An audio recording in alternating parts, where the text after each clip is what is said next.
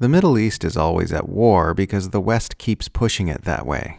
Notes from the edge of the narrative matrix. I hate when people say, "Bah, the Middle East has always been at war. It's just how they are." No, you asshole. It's been at war because of Western interventionism and Israel. Sure, it was at war before Israel, but so was the entirety of Europe throughout its entire history. The only reason the rest of the world got to cool down a bit after the world wars while the Middle East remained embroiled in violence and chaos was because the West inserted this alien splinter of settler-colonialism into the region while constantly deliberately fomenting war and unrest. There's nothing freakish or unusual about the Middle East or Islam that makes its people violent. It just happens to be where a lot of the oil is. So the West keeps poking and prodding it to ensure that it's always divided against itself and dominated by Western-friendly dictators. That's all we've been looking at there. My favorite Israel apologist line is, well, what did they think was going to happen when they attacked Israel? As though going, yeah, obviously Israel is going to butcher a bunch of civilians if you try to resist it, duh, is a complete defense of Israel's criminality. It's like, yes, Israel commits horrifying massacres against populations which oppose it whenever they can find an excuse to do so. That is the problem that people are trying to point to.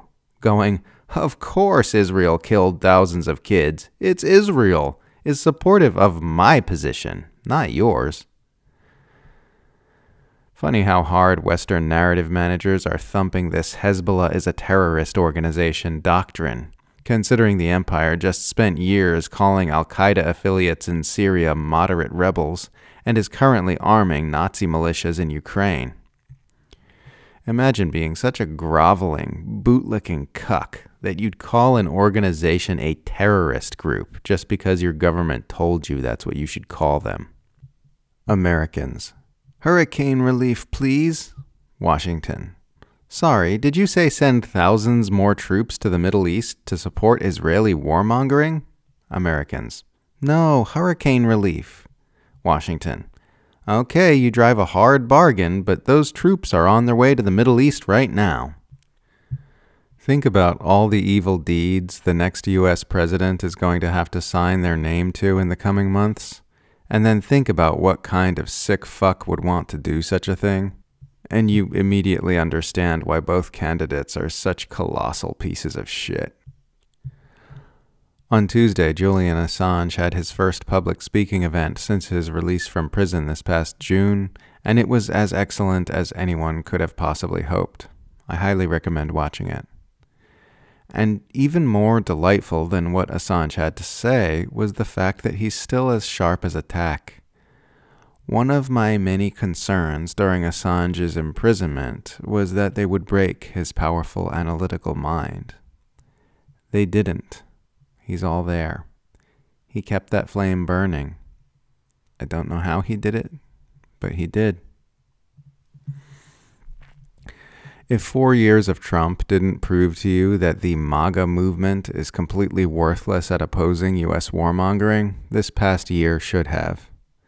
MAGA doesn't oppose war. It just impotently questions those few wars it views as belonging to the Democratic Party. They've been all aboard with the destruction of Gaza and the assault on Lebanon, the U.S. airstrikes on Yemen, and the brewing war with Iran. Apparently there was a rally the other day that billed itself as anti-war and opposed to the military-industrial complex. But from what I gather, it was mostly just a MAGA rally with pro-Israel, pro-Trump speakers like RFK Jr. and Tulsi Gabbard saying nothing about the mass atrocities we're seeing unfold in the Middle East. I saw someone say Israel's warmongering was criticized one single time during the event, and it was 6 hours in, spoken by Jimmy Dore. Everyone else was all aboard the genocide train. Rightists like to pretend Trump has ushered in a dramatic restructuring of U.S. politics where the Republican Party is now the party which opposes war and sticks up for the little guy.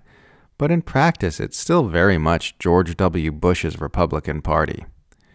Trump spent 4 years rolling out warmongering agendas with a cabinet staffed by some of the worst war sluts in Washington, and his supporters spent 4 years in my comments section defending him against my criticisms of this.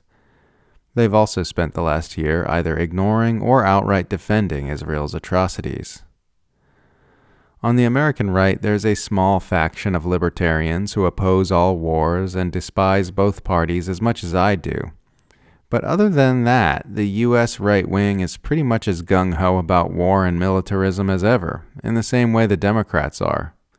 Just like the Democrats, they pretend to want peace with their words, but support war with their actions. All the most meaningful opposition to the U.S. war machine this past year has been coming from the leftmost end of the spectrum.